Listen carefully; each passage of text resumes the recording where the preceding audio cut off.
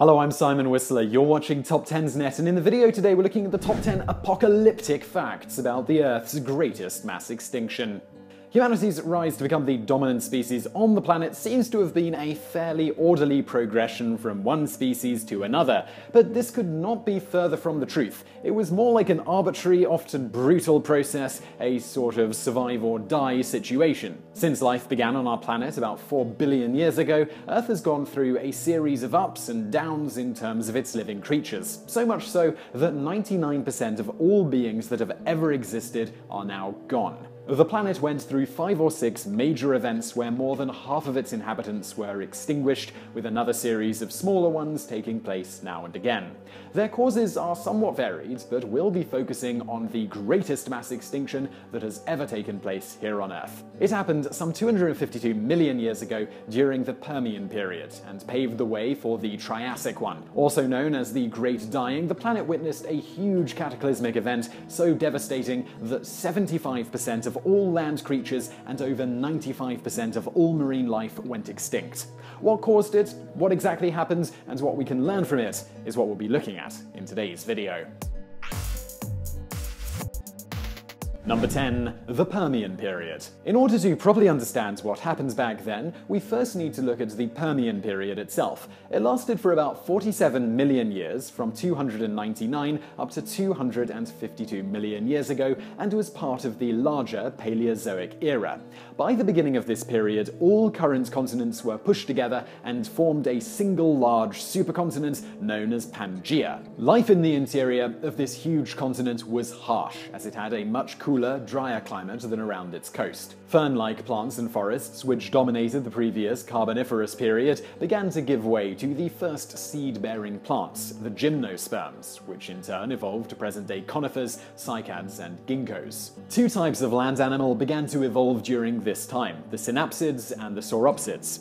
The first, which seemed to be the dominant of the two, or at least at the beginning, were the ancestors of all present-day mammals. In the later part of the Permian period, these evolved into therapsids, with some of them exhibiting evidence of whiskers and a possible indication of fur. Sauropsids, on the other hand, went on to become the reptiles, birds, and dinosaurs that would follow the Permian. Insects began to diversify, with cicadas and beetles making their appearance at this time. Marine life is a bit harder to identify, as there is little exposed fossil evidence available. Nevertheless, the shallower coastal waters around Pangaea indicate that reefs were large and diverse ecosystems with numerous sponge and coral species. Bony fish began to make their presence felt, while sharks and rays continued to multiply as they've done for millennia. Life in all its prehistoric shapes and sizes seemed to be stable, with evolution following its normal path. But then something happened. Something that would shake the entire course of evolution from its very core. Number 9. A massive earth-shaking eruption. Many have speculated that the trigger for all these species to simply die off was a meteorite slamming into the Earth, similar to the one that may have wiped out the dinosaurs millions of years later. According to the evidence, however, this seems not to have been the case. Since fossil records don't indicate a sudden and all-round extinction, like the one you would see with an asteroid impact, paleontologists have come to the conclusion that something else was the cause, and that the cause can still be seen in modern-day Siberia. Hidden below the Arctic tundra lies one of the world's largest expanses of lava flows, forming a bleak landscape known as the Siberian Traps. What happens back then can only be described as a huge supervolcanic eruption, the likes of which have not been seen on Earth for over 500 million years. During the Permian period, Siberia was located at the northern part of Pangaea, and when the volcano erupted, it engulfed an area roughly the size of the United States, almost 1.7 million square miles. This area was covered with a 1-mile-deep sea of molten rock. Today, only about 500,000 square miles of it are still visible. Evidence suggests that there wasn't a big explosion, but a long, ongoing flow of lava which spread for millions of square miles in a process which lasted for maybe 500,000 years or more. And now, even if these immense lava flows may have killed anything in their path over a large area of land, it still doesn't account for the greatest mass extinction in Earth's history. What came after it, however, did manage to do the job. Number 8. First came acid rain. Besides the tremendous amount of ash and dust that came from an eruption such as this, there was also a huge quantity of sulfur dioxide, a gas that has a huge negative impact on the environment. This gas rose high up into the atmosphere, where it condensed into tiny droplets. If mixed with water, however, you get sulfuric acid. It is estimated that the air in the northern hemisphere of this ancient Earth had a pH level so low it was comparable to undiluted lemon juice in its acidity. Evidence shows that within the first year after the eruption, the volcano was able to produce about 1.46 billion tons of sulfur dioxide, enough to completely devastate the northern half of the world. Around 4,000 billion tons of sulfur dioxide may have escaped Siberia in total. Now, back in 1783, Iceland experienced a similar volcano and subsequent lava flows, but they were incomparable in size, around Mount Laki. After the eruption, people reported their eyes burning, impossibility of breathing, livestock suffocating, and suffering lesions and burning of their skin, with plant life getting the worst of it. The same thing happened around 252 million years ago, but at a much, much larger scale. The whole food chain began to collapse as acid rain was burning plants and animals alike. These toxic gases also created some chemical reactions that destroyed the overall protective ozone layer to levels lower than those observed in the Antarctic ozone hole in the 1990s. Number 7. Then came a volcanic winter. Some of it remained in the atmosphere, way above rain-forming clouds, and as minute sulfuric acid droplets. These reflected sunlight away from the planet, cooling its surface. Combined with the insane amount of ash and dust which quickly encircled the globe by high stratospheric winds, the planets began to witness an abrupt drop in all-round temperatures. The same thing happened in Iceland in 1783. Here, the cooling was catastrophic as it killed more people than the acid rain and the volcano combined. For a period of 2 or 3 years, much of northern Europe reported crop failures, death, and unrest as a result. The infamous French Revolution started because of it. In a virtual simulation made on the last eruption at Yellowstone some 640,000 years ago, ash and dust completely covered the northern hemisphere in just 1 month's time and dropped temperatures in 18 months by 10 degrees Celsius. This blanket brought on a quick rise in Arctic ice, reflecting even more of the sun back into space. Rain stopped falling altogether, with the oceans and land retaining more CO2. This made food supplies last for only weeks in some areas. It took the planet 20 years to come back to its pre-eruption temperature. But our eruption from 252 million years ago was 1,600 times larger than this one and lasted for over 500,000 years. The winter itself certainly didn't last as long, but it most certainly sent global temperatures plummeting for decades, if not centuries. With the food chain in disarray, 10% of the world's species had perished by this point. Number 6. Quickly followed by a massive global warming. All the while, the dust settled, our supervolcano continued on pumping lava over the landscape, as well as tons and tons of CO2 into the air. Fossil records from the time following the eruption indicate a sudden rise of carbon in the atmosphere. Scientists calculate that CO2 levels during this eruption were 20 times higher than they are today, and more than enough to seriously affect the planet. It was a sort of global warming on steroids. In 10,000 years, the volcano released 24,000 gigatons of carbon into the atmosphere, and temperatures spiked by more than 5 degrees Celsius. However much 24,000 gigatons sounds like, if divided by the time it took to be released, it comes down to only 2.4 gigatons per year. We currently emit slightly over 4 times that, about 10 gigatons, with even more being foreseen to be pumped out in the future. While this 5-degree increase doesn't seem like that much to us, it had some seriously devastating effects on the climate.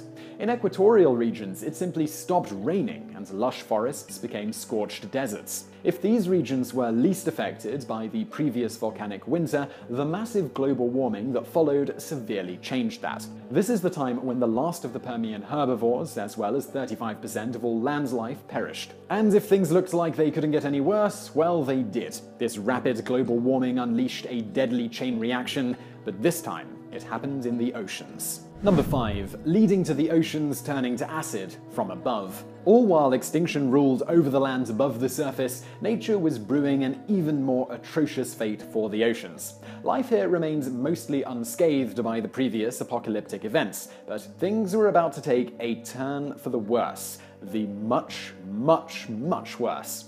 All throughout this time, the oceans were absorbing about half of the CO2 from the air, similar to what it's doing today. Scientists have deduced that over the course of the previously mentioned 10,000 years during the eruption, the pH levels in the ocean dropped by 0.6 to 0.7 units. By comparison, modern ocean pH levels have fallen by 0.1 pH units since the Industrial Revolution, a 30% increase in acidity. Depending on the future trend of carbon dioxide emissions, this value could fall by another 0.3 to 0.4 units by the end of this century, which will bring us extremely close to what happened 252 million years ago. And what happened was disastrous for all marine life. As CO2 combines with water, it turns into carbonic acid. In seawater, this acid can have some really negative effects on the formation of carbonous minerals, the ones that mussels, corals, sea urchins, and plankton use to make their shells. As the acidity grew, these marine species died off, and with them the whole marine food chain system collapsed. Scorpion-like predators called aripterids to various types of trilobites, as well as all shell-forming beings, died off because of this event. Some other, less resistant marine species were also extinguished. Matthew Clarkson, a geochemist at the University of Otago in New Zealand, said that it took life another 5 million years to diversify once more. Number 4. And oxygen depleted from below. As marine life was being killed by the growing water acidity, an equally devastating killer was rising from the depths. With temperatures surging worldwide, so did the water. This in turn led to the oxygen-depleted waters from the ocean floor to expand and rise to the surface. Not being allowed to sink to greater depths due to suffocation, fish and invertebrates were stuck between a rock and a hard place, dying en masse as a result. Evidence of this was found in Greenland by paleontologist Paul Wignall from the University of Leeds, where the ancient seabed, now raised, shows a sign of a large amount of fool's gold, pyrite. This element can only be created if there is no oxygen around. Evidence of this rising, oxygen-depleted water can be seen today. As the oceans warm up, less oxygen is carried in the water, thus leaving the ocean sequestered in layers. Already naturally low in oxygen, these deep regions keep growing, spreading horizontally and vertically. Vast portions of the eastern Pacific, almost all of the Bay of Bengal, parts near Central America, and an area of the Atlantic off West Africa as broad as the United States, are such dead zones. Since 1965, these low-oxygen areas have expanded by more than 1.7 million square miles. Further studies have indicated that during the Permian extinction, this low oxygen in the waters halted recovery in the oceans by at least 1 million years. Number 3. With water turning pink and poisonous as a result. Besides no oxygen, fool's gold also needs hydrogen sulfide, H2S, to be produced. And according to the large amounts of it found all over the world and dating from that period, it is evident that the oceans were full of the stuff. In order to get that much H2S into the water, however, something drastic must have happened. As temperatures rose, ocean currents stopped and water became low in oxygen. Once this occurred, organisms which hate oxygen began to thrive. The purple sulfur bacteria is one such organism. Often found in stagnant water, these bacteria have a waste product, H2S, which is poisonous to all air-breathing life. With the rise of oxygen-depleted waters, so did the environment for this organism grow, resulting in the poisoning of the entire Permian Ocean. There was so much H2S in the water that, if seen from space, the ocean would have looked pink in areas where it now looks green due to the large number of bacteria present. But besides its aesthetics, some scientists believe that there was so much toxic gas produced, it could no longer be contained in seawater solution. As a result, large oily bubbles of hydrogen sulfide came out of the pink-stained sea and entered the atmosphere, with some truly devastating results. Besides poisoning the few remaining plants and animals at the surface, H2S also significantly added to the shrinking of the ozone layer. Number 2. And then came the final blow. At this point, almost all marine life was gone. It was the closest our planet ever came to achieving an aquatic extinction such as this. Land life, on the other hand, was only halfway there. What caused the other 25% to die was another subsequent heatwave. This time, however, it didn't come from the volcano itself, but rather the depths of the ocean. And CO2 wasn't to blame this time either, but rather methane. Methane is 25 times more potent as a greenhouse gas than CO2, and there is currently an estimated 30 trillion tons of methane hydrate locked in the ocean floor. If, for any reason, water temperatures rise, this methane is released, as it is ultra-sensitive to heat and flows to the surface in the form of bubbles. This in turn will heat up the planet even further, leading to even more methane escaping in a sort of positive feedback cycle. This is exactly what happened 252 million years ago, killing off the remainder of the land animals and plants that were fortunate enough to escape the previous cataclysms. Earth's temperature rose by another 5 degrees Celsius as a result. Even though it took the Siberian traps more than 10,000 years to reach this point, we today have begun to experience this phenomenon. As of 2014, researchers have found more than 500 bubbling methane vents being activated off the US East Coast alone. There are an estimated 30,000 other such hidden methane vents worldwide. While this methane doesn't reach the surface yet, it is, however, dissolved into the ocean at depths of hundreds of meters, and it's being oxidized to CO2, which leads to further acidification of the water. Number 1. The aftermath. Huge catastrophes such as this one can reset the evolutionary clock, meaning that the whole course of evolution will change. As the dominant species disappear, less significant ones take their place. As Gorgonopsians died off due to the scorching heat and hunger, the smaller cynodonts took their place. Since these creatures burrowed underground, it offered them protection from both their dying predators as well as the harsh climate outside. After the mass extinction was over, and over the course of millions upon millions of years, these cynodonts went on to become one of the dominant species of the New World. Without them, we, as well as other mammals, wouldn't be here today. Understanding what happened at the end of the Permian can help us tremendously in dealing with our current anthropogenic extinction. As we have observed up to this point, we are presently experiencing many of the effects felt millions of years ago, but which take place at a much faster pace than they did back then.